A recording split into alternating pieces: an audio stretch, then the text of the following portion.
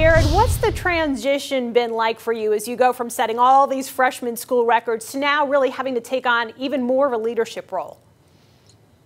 Basically, coming into my sophomore year, I don't even want to think about the records that I've broken last year. That's not really my main focus. My main focus is just taking the young group that we have right now and trying to show them the ropes, basically. Even though I'm a sophomore and we have a few seniors on our team, I just want to be able to help the seniors with the leadership. And I think that's something that Coach Keaton wants me to do as well.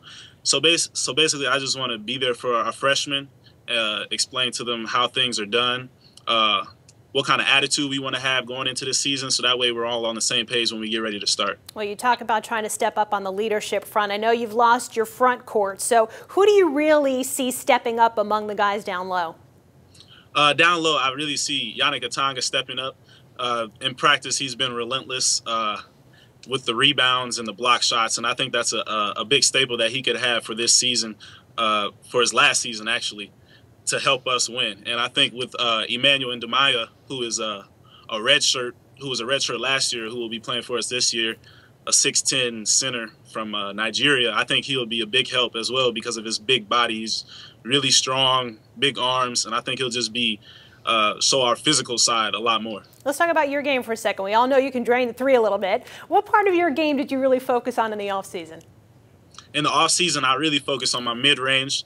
I knew that coming off my freshman year, everybody knows I'm a three-point shooter, so I know I'm going to have to be able to get to the basket. I felt like I was decent with getting to the basket when I couldn't shoot a three, but it's really just the mid-range that I needed to work on, whether it be a one-dribble pull-up to the elbows or to the corners, or whether it just be spin move, Tony Parker floaters. Those are the main things that I worked on, is just getting a good feel for being around the basket but inside the arc. I'm getting the distinct feeling you have designs on being more than just a basketball player. I see your little show on the internet, Long Walks with Jared. What's going on there?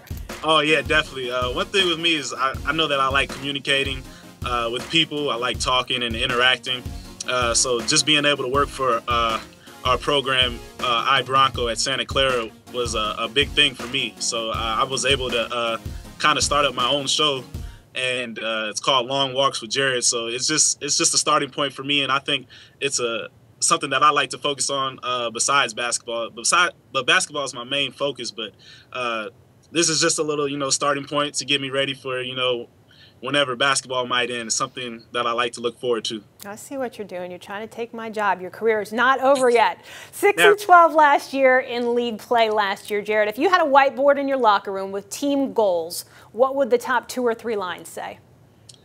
Top 2 or 3 lines for team goals. I would say one is communicating, because that's always big. I would say another one would be the quote, figure it out, because Coach Keaton always stresses on us that we have to figure things out ourselves. We can't always turn to the coaches for help. So I think that's been a big thing for us with helping us throughout preseason, is the fact that we've had to figure out everything on our own. And I think that'll help when the game gets ready to start, when the season gets ready to start, because when we're on the court, we'll be able to figure things out by ourselves, which will ultimately make us a stronger team. Jared Brownridge, Santa Clara's sophomore stud. Thanks so much for the time, Jared. Good luck this year. Thank you. I appreciate it.